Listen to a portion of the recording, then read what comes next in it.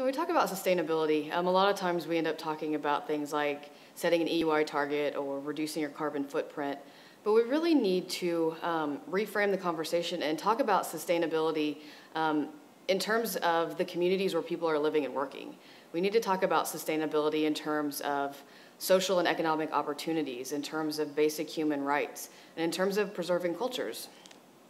A lot of times when we talk about public interest design projects, especially ones that are in third world countries, the sustainability conversation looks a lot different than it would in a traditional United States project, say. You know, in a traditional US project, we would talk about things like, do we want to pay more upfront for expensive mechanical systems in the hopes that it would offset some of our operational utility usage once the building's operational. But that conversation looks a lot different when we're talking about projects where we can't assume that there's infrastructure to provide electricity and provide water to a site. At that point, the conversation starts to look like, how do we maximize daylight? Or how do we capture breezes? How do we harvest rainwater?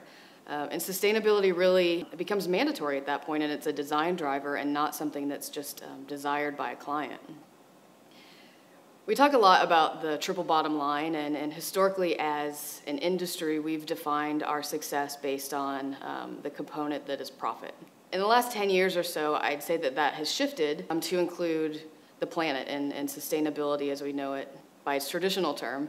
But we really haven't shifted our focus so much to encompass the third component, which is people. And the goal of Citizen HKS is really to address that and to really start to think about defining success in terms of helping people and making a way of life sustainable.